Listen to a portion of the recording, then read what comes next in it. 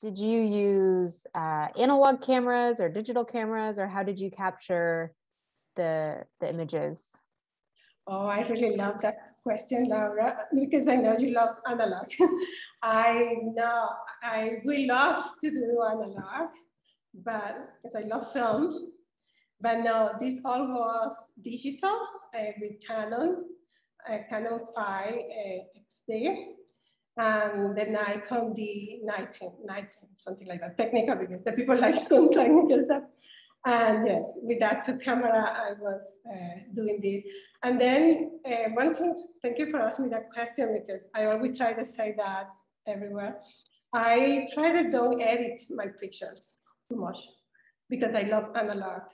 So I try that when I saw something, capturing the moment. That's the reason I call the fleeting ephemeral time, because you can now come back and edit and find lights or other or do tricks, because many photographers, as everybody know here, do another trick to get one picture. I try to don't get too much the Photoshop, the edit process.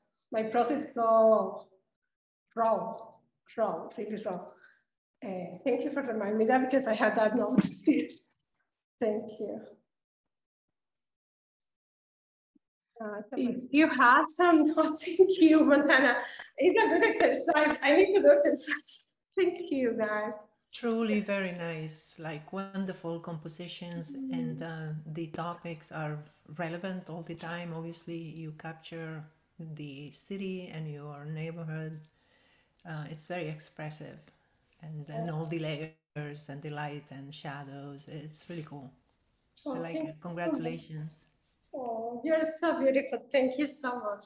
And I really appreciate your opinion, of course, as a young artist. So for me, it's more important. Thank you.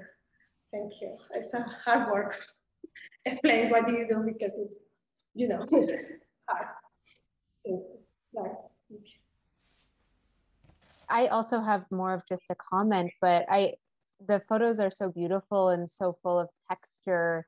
It's really also amazing, because I know you mentioned not really editing or doing like post or anything like that. So being able to capture that depth of color and yeah, all of the textures and the real beauty, it shines through. Yeah, they're amazing.